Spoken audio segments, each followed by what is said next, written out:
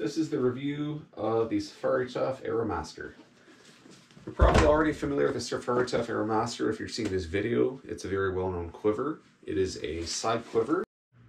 One of the big attractions of wearing the quiver on your side instead of on your back or on your bow is if you're slipping through the woods and you've got a branch about this high and you have to slip underneath of it.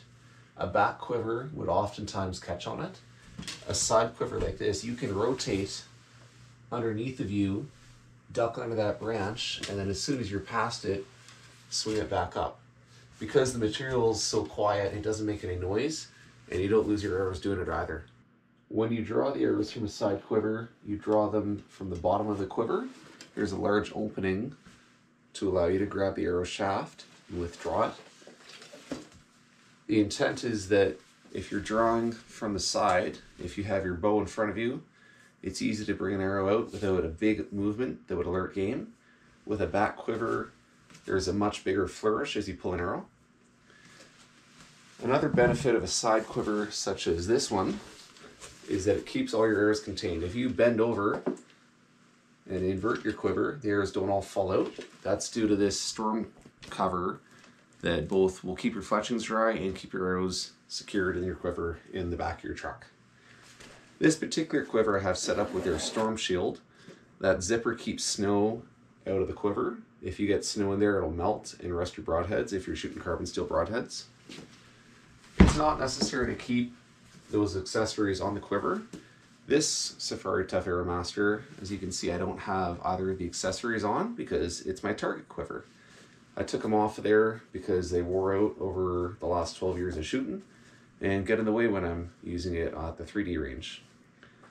As you can see, the quiver will conform to your body over time. That's because there's a metal wire running down the inside of the quiver. It's sewn in right here where these two stitch lines come together. The actual material is quite stiff. You can see you can squish it and it will conform to whatever you're wearing. So if you've got a big puffy winter jacket, this will still conform to that. But it's quiet and quite durable. One area that I do find wears out is inside of the quiver. Let's see if I can show it to you. There's this fleece material. The intent of that fleece material is to quiet down noise from your fletchings rubbing together. I find that on the inside, about right there where the base of that fleece material is, will start to come loose as your nocks slide against it. And what will happen over time is as you slide, and let me show you on frame hopefully, what'll happen is as you slide an arrow inside of the quiver, occasionally it'll get stuck and you may struggle to get your arrow all the way into the quiver. This is what I'm talking about with the fleece coming loose on the inside. You can see at the bottom edge there, it's starting to come undone. The seams running up and down it are still good. It's just that bottom edge where the knock will catch as the arrow is being inserted that comes loose. On the newer Tuff Arrowmaster quivers, they made a couple changes. One of the changes is there's this D-ring right here in the middle, the intent being that you can clip it to your backpack. I don't like that. I find that it wobbles too much. What I will do instead is I'll take my backpack and use the side load tensioner straps and put one right below this pocket and one right above it. That way it sits really nicely on the backpack. This is what I'm talking about with the backpack mount. As you can see, I have one strap over the pocket and one strap under the pocket.